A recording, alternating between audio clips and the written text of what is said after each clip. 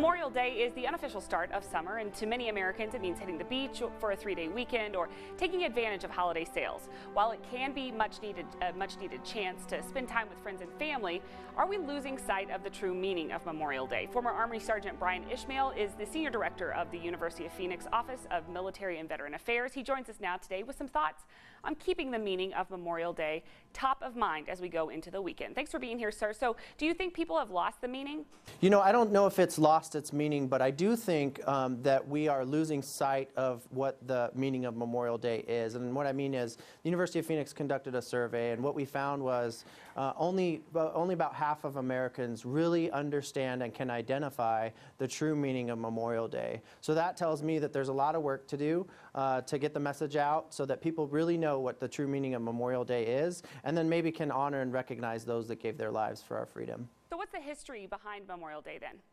Yeah, so Memorial Day actually dates back to the Civil War, and you know there was a lot of sacrifices on the battlefield, and you know it started when some of these communities would start holding their own events to honor and recognize that sacrifice.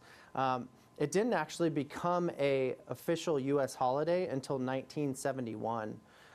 You know, but as a combat veteran, it's just a personal holiday for me. I think that's true for many veterans across the nation.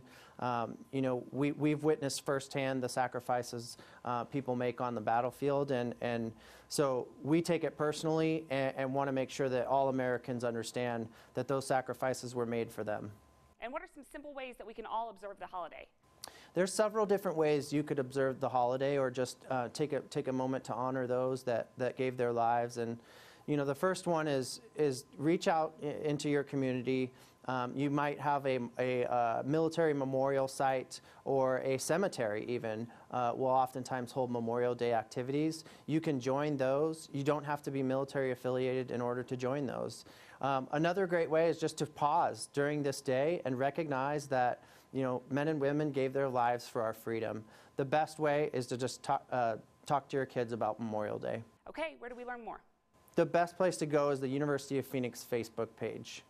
Okay, well, we will check it out. Thank you so much for sharing today. Thank you. Take care. Stick around.